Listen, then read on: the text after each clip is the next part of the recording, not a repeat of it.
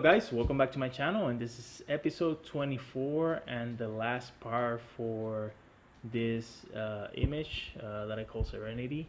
And pretty much this episode is gonna be just the Photoshop work that I'm gonna be doing on top of the render that you see here.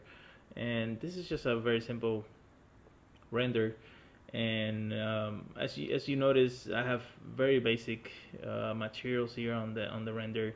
I have some color for the wood and some of the ground texture and the little body of water there on the bottom. I just wanted to get some reflections and just kind of get an idea of where the materials are gonna be and that sort of thing. And I'm pretty much gonna be working on top of the render here, and you're probably gonna see that I go back and forth a lot between the sketch that I originally did and the render, because I really wanted to keep it as true as possible, you know, as the original sketch that I did, because I really like the value separation that I had and the composition and that sort of thing. So you're gonna see me going back and forth between the sketch and the render, just to kind of try to match it as much as possible to the original sketch. And to me, that was very important to do that from the very early stage here on the Photoshop part here, because that way I can just later concentrate on just building up the image and finish it up. In terms of technique, you know, I'm gonna be using everything that I have or that I know, you know, from photo batching, photo texturing, painting, using pictures and all that. So I'm not really gonna limit myself in terms of the techniques that I use, because to me, at least for this image, it's all about getting that final image. And no matter the tools, I'll use whatever I have in my arsenal just to kind of try to get that done. And you're gonna see that the final image is a little bit different than what you see right now. And again, I still try to keep some minimal open mind for changes as I work this in Photoshop. I try not to do big changes, but I'm pretty open to smaller changes like color correction and a little bit of the composition in the background that you're gonna see that will change, and that sort of thing. But the value separation and the main core in terms of like lighting and that sort of thing doesn't change, but the background a little bit changes a little bit in terms of like the composition and a little bit of the colors and mood of the piece. And to me, that's fine, as long as it represents the original idea. And this was another piece that I just wanted to, I didn't want it to do something very complicated. I just wanted to do something simple and something that kind of reflects what to, you know, for me, what it means to kind of have some serenity and peace. And this is a place where I will live in the future, and I wouldn't mind that at all, you know, just be near a forest and have mountains on my view, and maybe a little bit of body of water, and then just kind of live like a simple life.